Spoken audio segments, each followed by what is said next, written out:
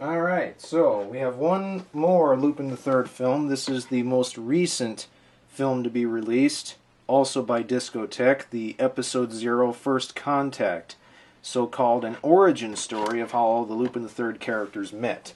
Not a very good one. Actually, Fujiko Mine did a much better job at explaining their origin story than this ever did. But I still had to own it, and I had to check it out for myself. Then we have The Secret of Nim. This also is on Blu-ray, as well as a couple of other Don Bluth films.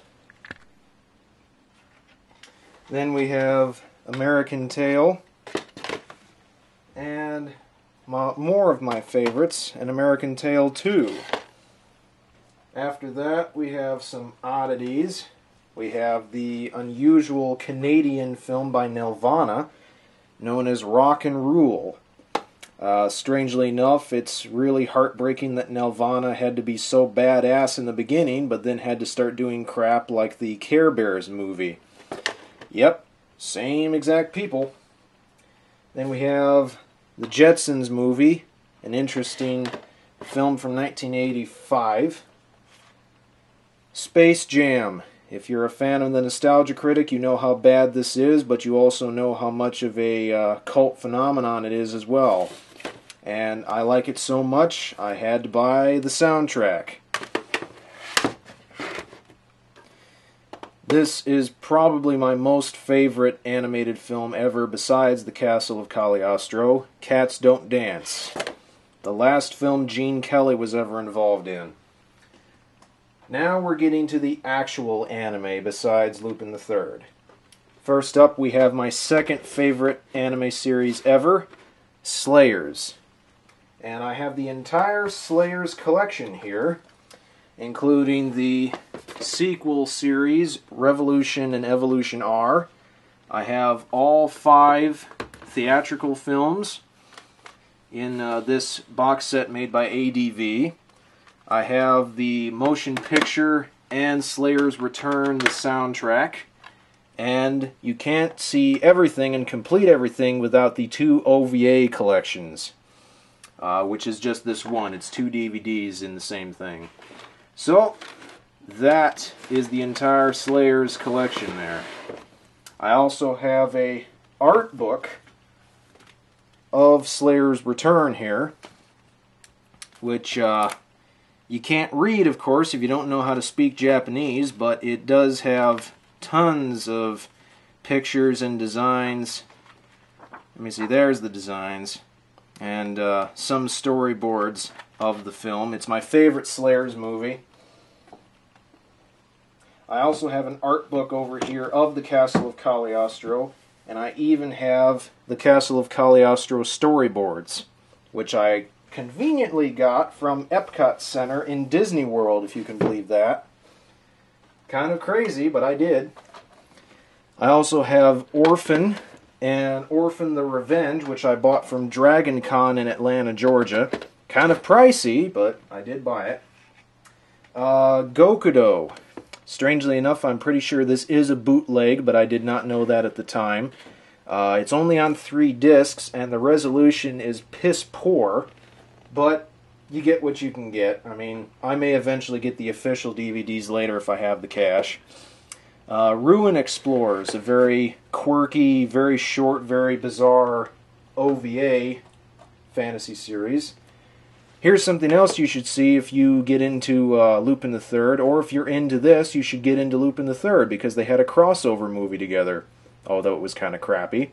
This is The 14th Target, although I should have put this first, the Time-Bombed Skyscraper of the Case Closed series, then The 14th Target, which is the second movie. And so far I only have the 5th season in the Viridian collection on DVD. But I will be getting the 1st season a little later. Another OVA series, Phantom Quest Corp.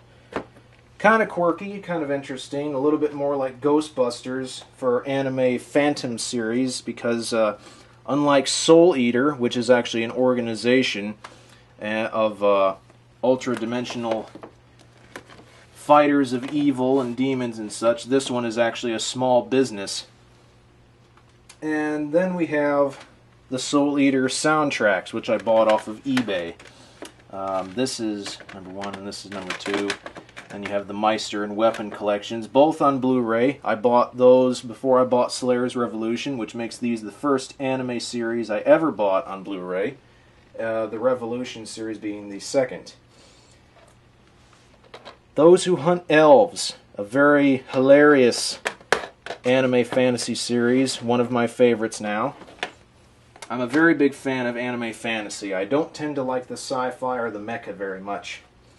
I am now a fan of Dragon Ball. I bought the second series because I'd seen the first, well, actually the first season I saw on Netflix, so I bought the second season to enjoy that at home, but I will be buying the first and third seasons later.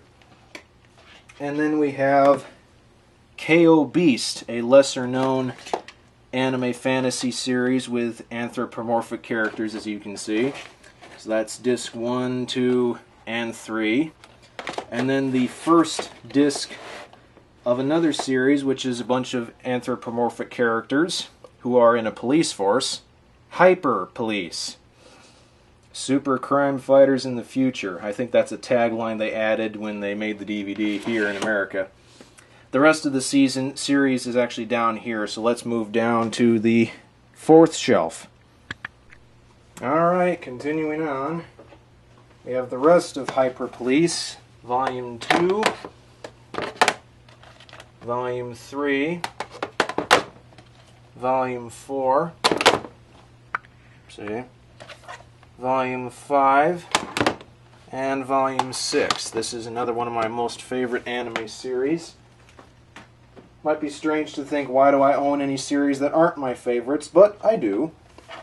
I have yet to see this Tenchi Muyo series, although I did buy it because it was quite cheap.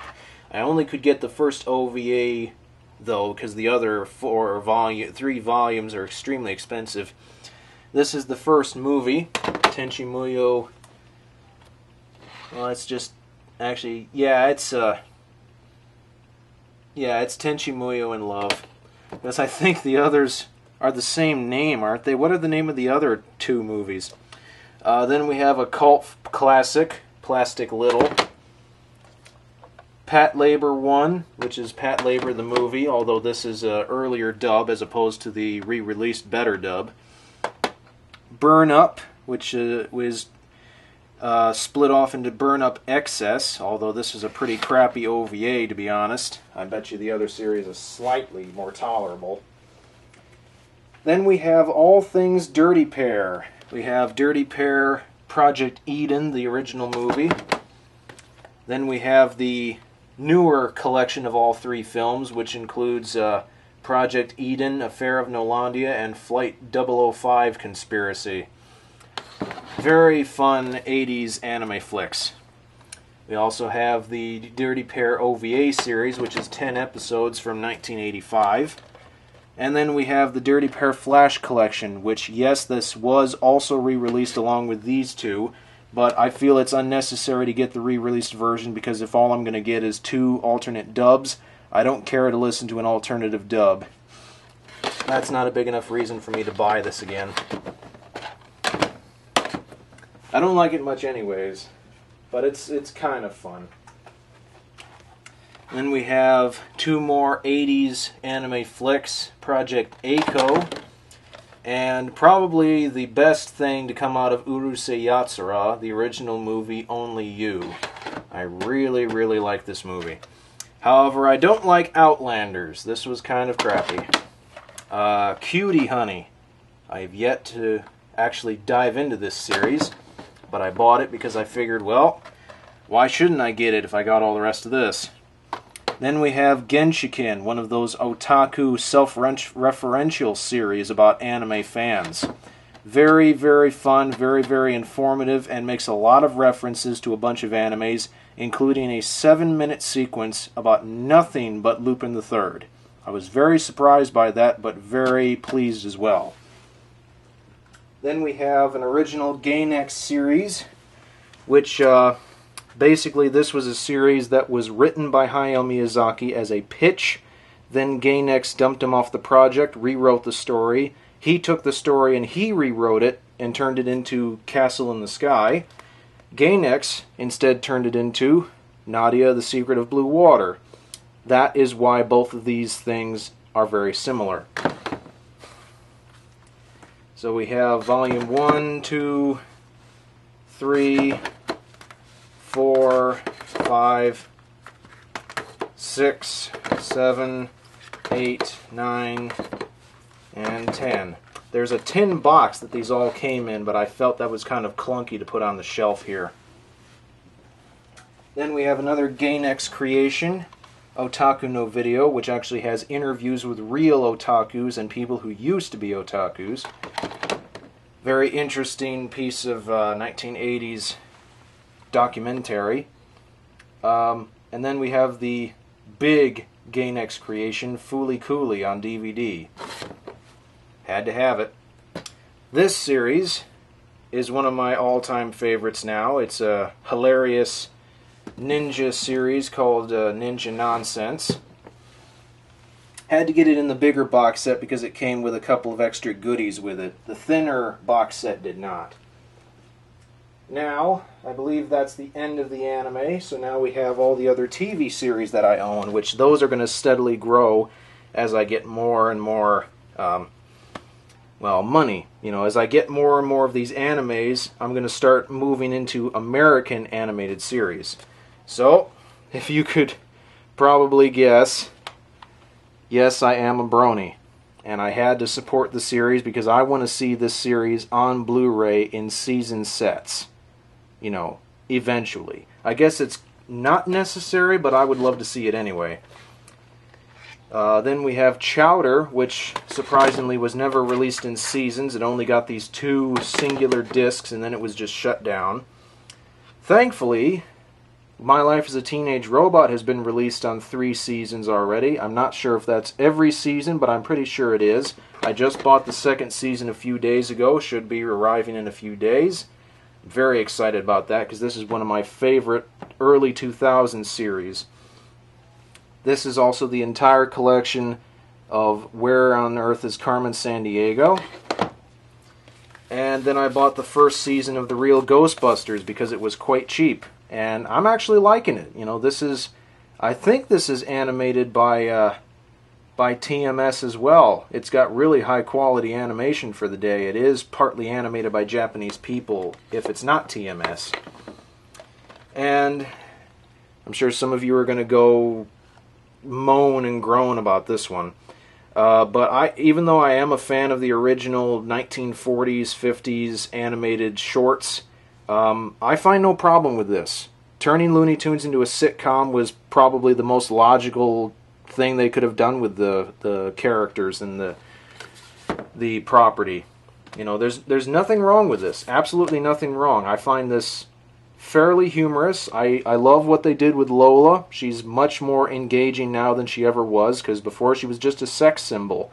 Had nothing of interest to contribute, but now she contributes very hilarious circumstances. So, I enjoy it. I also do own some of the original cartoons. I'm eventually going to get the Blu-ray release that they made a while ago. Animaniacs. After mentioning them a bunch of times, here is the 1st season. I have not bought the 2nd or 3rd yet, but they're on my list. Here's the 1st season of DuckTales. I actually don't like DuckTales as much as I like Chip and Dale Rescue Rangers, so I'll be getting those a little later. And then I am a big fan of Disney animation. Of course, I bought all the Blu-rays because I wanted to see the special features and the wonderful documentaries that the Disney family likes to put together. So my grandmother bought this for my birthday a while back. A couple of signature episodes of Your Host, Walt Disney, from his television series. And finally, to round off that shelf, we have my favorite mini-series, The 10th Kingdom. Very much like an anime in many respects. And then we have Season 1, Season 3, and Season 4 of Don Adams and Get Smart. I did not buy Season 2 because I saw that on Netflix, and these 2 came in a double pack, so I still have to get Season 2 and watch Season 5. So, again, I will be getting Season 2 of MLAATR, and I got a Kim Possible A Stitch in Time, which I'll be putting here as well. The series for Kim Possible is outrageously priced, you know? So it's a shame I won't be able to get that anytime soon. But let's see what's on the bottom shelf. Okay, so I'm just going to save you a bunch of time here by not taking these off. So first up we have The Muppet Show. This is a specific DVD which includes the Star Wars episode, which I've conveniently put next to my Star Wars related DVDs. First up we have the Episode 1 Revisited film, which is the Addy-Wan restoration by a very devoted fan of Star Wars. Next we have Fanboy, which is a Star Wars fan film created by a couple of guys and a friend of my grandparents. He gave me a copy of that a while back. These are DVDs which include the Star Wars Christmas special and documentaries created specifically for the films back in the day, which are conveniently have been released on the Blu-ray that they did recently, although since I own these, there's not much chance that I'll be getting that Blu-ray because I don't want to see any more George Lucas screw-ups. Which is why I own the special edition version from 1998 on VHS. The only other version I'm ever going to get of Star Wars until something changes is the 2007 black case DVD release with the documentary Empire of Dreams, which I consider the greatest Star Wars documentary ever. And yes, to your shock and dismay, I own the prequels. I actually bought them right after I watched each of them in the theaters, and that's pretty much the only reason why I own them. I'm never going to get rid of them, though, because, you know, what's the point? They're interesting to own because you can say you own them, and the documentaries are kind of cool, but no reason to get rid of it because who's going to buy it? Then we have Star Warped, which is a fan clay-animated film from back in the day. We also have the Steve Odekirk Thumb films, which include Thumb Wars, Bat Thumb, Franken Thumb, the Blair Thumb, Thumbtanic, and the God Thumb. And then we have some stop-motion films. We have the Puppetoon movie, all about George Pal and his Puppetoon creations from the 1930s and 40s. We have a Max Fleischer DVD about his Out of the Inkwell series, which I got from an animation festival. Robbie the Reindeer, a creation by the Aardman Company. And then we have two films related to Tim Burton and, I forget the name of the guy that did The Nightmare Before Christmas, because Coraline was done by the director, not by Tim Burton. Same thing goes for this Paranorman movie they're coming out with in a few days. Then we have the extras pile of live-action films, most of which, as I said, are westerns. So we have Treasure of the Sierra Madre on Blu-ray, Raging Bull on Blu-ray, Rio Bravo, which I actually did quite like, Cat People, did not like, Take Me Out to the Ball Game, not one of Gene Kelly's best films, but interesting.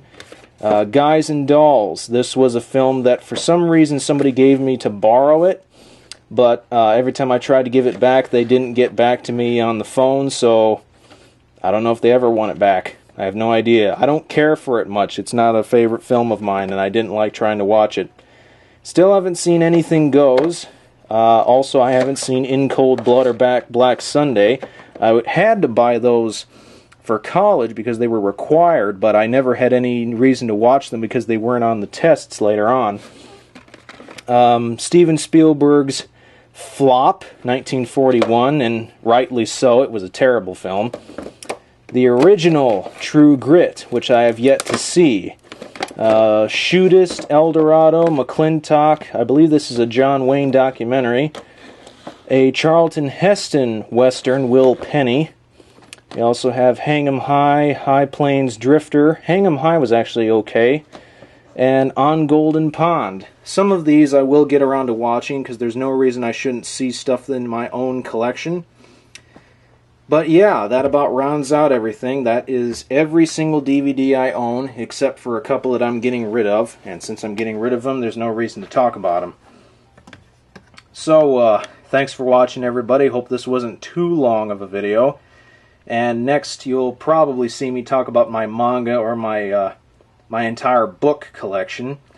So, stay tuned for that, and if you want to know anything specific about any title I've mentioned here, please put a request in the comments, and I will see about putting together a specific video about it. So again, thanks for watching, everybody. This has been Filmmaker Jay, and I will catch you all later.